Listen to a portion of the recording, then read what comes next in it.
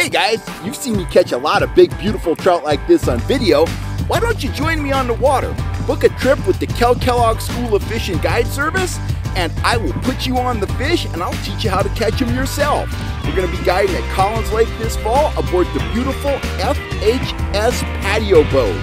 Go on over to fishhuntshoot.com and book your trip now, and you'll be yelling "Fish on" tomorrow. I'll see you there, guys.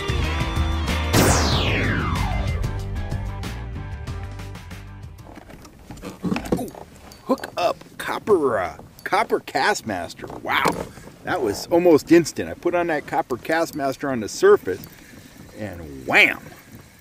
Wow. Didn't expect that to happen that fast. I was going 1.9 miles an hour. Fish. Putting up a great fight.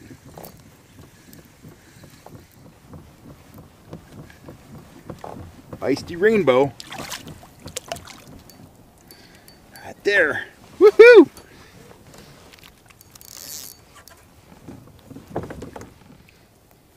Give him an attitude adjustment. He's going home for dinner. Ow. There we go. Whack that copper Castmaster. There we go. Trigger spoons, Trigger Spoon Magnums, Trigger Spoon Pros, Trigger Spoon Juniors, Speed Spoons, Speed Spoon Pros. Looking for spoons for your trout fishing adventure? Think FHS spoons. You can check them out at fishhuntshoot.com. Kellogg here. I've had a couple recurring questions. One has to do with trolling speed and the other one has to do with lure color. And those are really two different subjects. I'm gonna handle them in kind of two different parts of this same video shooting session.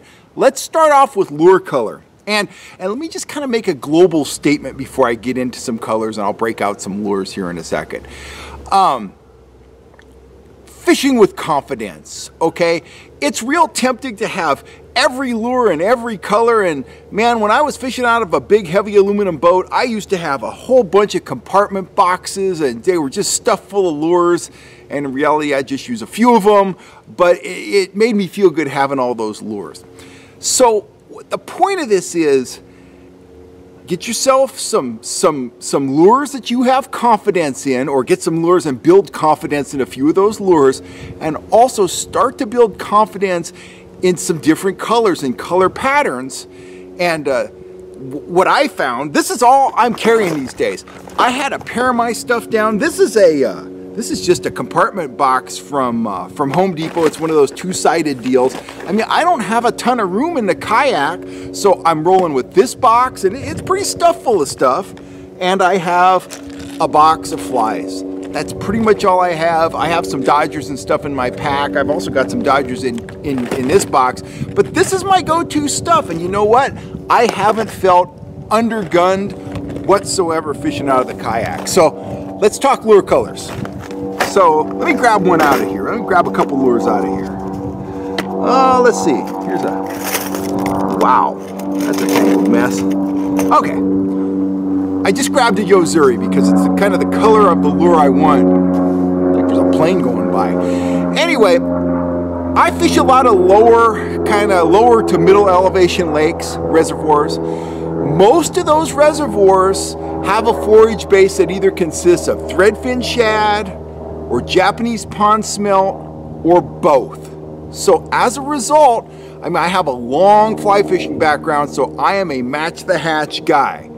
I go with lures like this. It's a Yozuri El Minnow. You notice it's got the dark back, the silver flank. It does have a little bit of bright color on the belly, but this is a bait fish pattern lure. And whether I'm going with spoons or plugs, I really like to match that bait fish pattern hue. Dark on the top, shiny on the sides, light on the belly. And that usually works. That's what the fish are dialed in to eat. They eat shad, they eat pond smelt. When I pick out a spoon or a fly or a hoochie, whatever I'm running, I start out with those colors and I'm usually not disappointed. Now, the high mountains, that's a whole nother thing. I'm not saying that these chrome hued bait fish patterns won't work in the high country, because they absolutely will. But I prefer to go with the bright stuff. Stuff like this. This is a little flatfish. You notice it's got a bright red belly. It's kind of a crawfish pattern. Or better yet, one of the really, wow, those are really tangled. Something just super bright like that plug right there. The thinking goes like this. Up in the high mountains, the primary forage at most of those lakes is some sort of insect. It might be damselflies. It might be mayflies. Whatever it is, the fish aren't tuned in to chasing 2-inch long shiny minnows. So you're not going to imitate a size 16 mayfly nymph with a spoon or a plug or any of that stuff.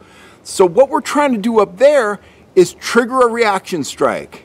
And I like to do that by using something bold and bright. In fact, one of my favorite lures in the high country, it might actually be tied on one of my rods, but let me see if I can find one here, is the, well, gosh darn it, it's not here, but this is close.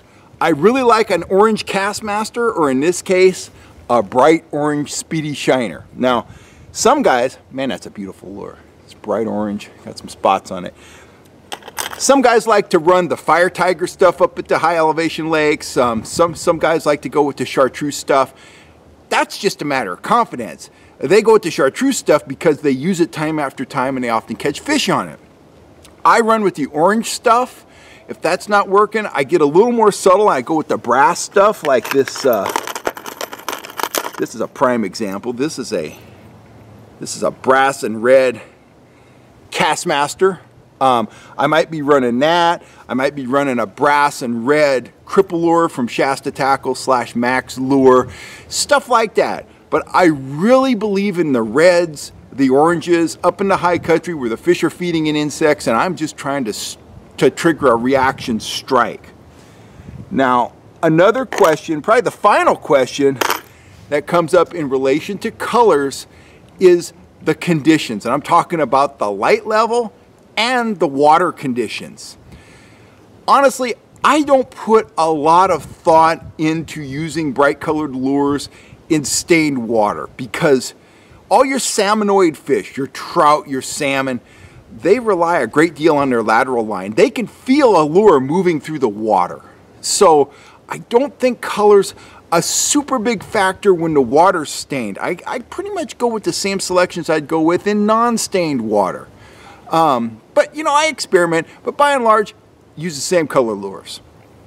Early and late, and when the skies are overcast, I have noticed that I do significantly better with dark colored lures. I like to run the dark pattern spoons. Do I have one right here? No, probably have one on the other side of the box. I'll show you one that I do have that I've done really good on. This is a prime example of a dark condition lure. This is a black flatfish. It has a few spots on it, but by and large, it's black. Just something about that dark silhouette against a dark sky really seems to trigger strikes. I think the fish can get a really distinct view of the lure above them, and it works well. So black spoons, black humdingers, dark colored plugs, frog pattern lures. I've convinced frog pattern lures work well on overcast days and early and late in the day simply because they're one of the darkest color lures in our tackle boxes. So let's review that real quick. Down at low elevation lakes, lots of bait fish. I like to run bait fish colored stuff. Up in high elevation lakes where the predominant forage is insects, I like to go with the bright stuff and try to trigger some strikes just out of curiosity. Dark conditions, I think, call for a dark lure. Stained water conditions, I'm pretty much running with the standard stuff I'd run with in clear water conditions. And don't forget, if the going gets real tough and you don't know what to put on, thread a night crawler, put it behind some blades, and you're pretty much going to catch some rainbows anywhere you fish. Anyway, I hope that clears things up a little bit. I'll be back with more talk about lure color in the future, but for now, fish with confidence, get out on the water. That's the most important factor in catching fish, getting out on the water. And I will catch you next time.